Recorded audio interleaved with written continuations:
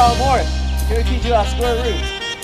So, first question is, what do you want to know about square roots?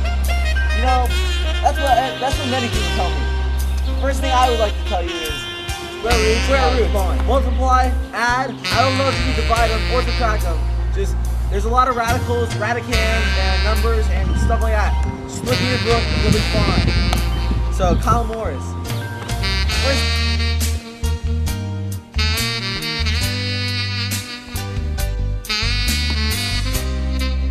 like Kyle said, square roots can be added. Only after they've been simplified, have the same outside number. square root. Oh, hey. What else is there to know about square roots? Well, you can find the domain and range of them, and graph them with a smooth curve.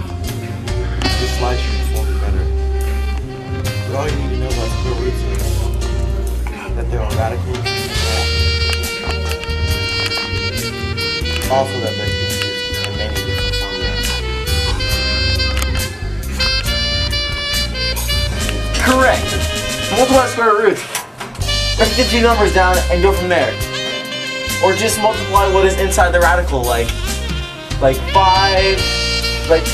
radical of 5, multiply the radical of 7, which equals the radical of 35.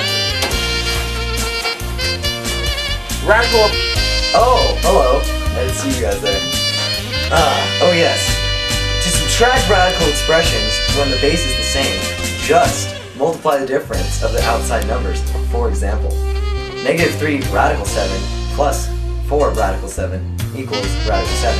Example, -11 radical 21 minus 11 radical 21 equals -22 radical 20.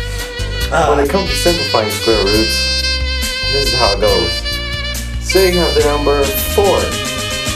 You look at which numbers do themselves twice to equal that number, which is 2, because 2 times 2 equals 4. Or let's try square root of 16. It's 4 times 4, because you times that number twice to get it. Now say you have an awkward number like 12. There is no square root, so when you write it down, you just leave it. It's a very simple thing.